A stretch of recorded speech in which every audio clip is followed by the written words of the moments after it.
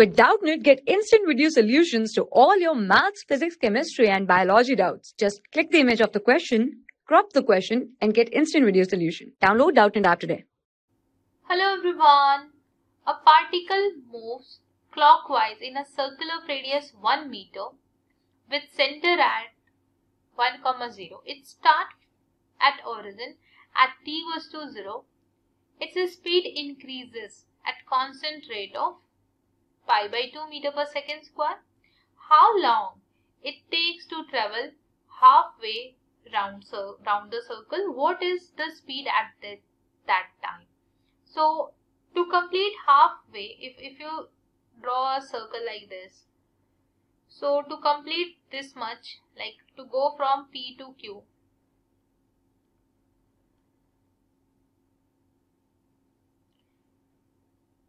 it have to travel this much angle. If you see, it is given that it is traveling in clockwise direction, right? So it have to travel this much. And if you see here, the tangential acceleration, the rate of change of speed is given, right? It is this. So you can get this alpha. It will be a tangential acceleration by the radius. Radius is 1 also. So here it will be radian per second square. This is the alpha, right? So how long it will take to halfway around the circle? So you can get this by writing the, if you see, we want the time, right? So we can write down the second equation of motion. Since initial velocity was 0, if you see, it start from rest, right? So I will write half alpha t square. So it travels pi angle.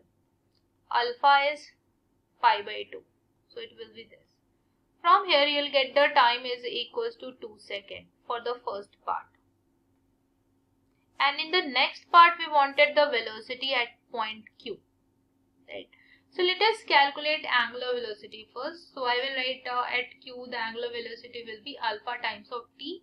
Alpha is pi by 2 and t is 2. So it will be pi radian per second. So if I calculate the velocity at Q, it will be omega r. So it is again pi meter per second. So this is the answer for the second part. Time will be 2 seconds and the velocity after traveling this half round, it is pi meter per second. Thank you.